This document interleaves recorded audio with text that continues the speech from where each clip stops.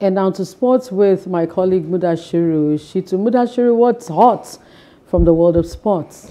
Thank you, Loretta. It's the new Super Eagles captain doing so well. We hope he can just get himself in a new position. Yeah, welcome to Sport Audit and Mudashiru Shitu. We go straight to Enyimba, where the former Super Eagles captain Nwankwo Kanu is reportedly lined up to take over as the new chairman of the Nigerian Premier League champions, Enyimba.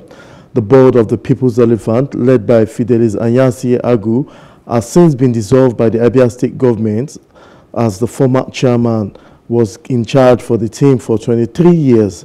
Enyimba has won 9 NPFL titles and 2 CAF Champions League trophy, and they were to compete in the next CAF Champions League next season.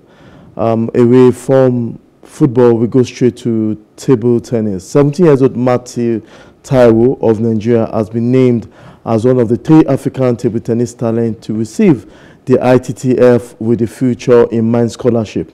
Other beneficiaries include Wazim Ezid of Tunisia and Onakoda of Egypt. The beneficiaries were reviewed by the ITTF I Performance. The scholarships are designed to help the chosen athletes get on the high performance track by allowing them to participate in top-notch training sections and compete at the right competition. And that's all for Sport News tonight.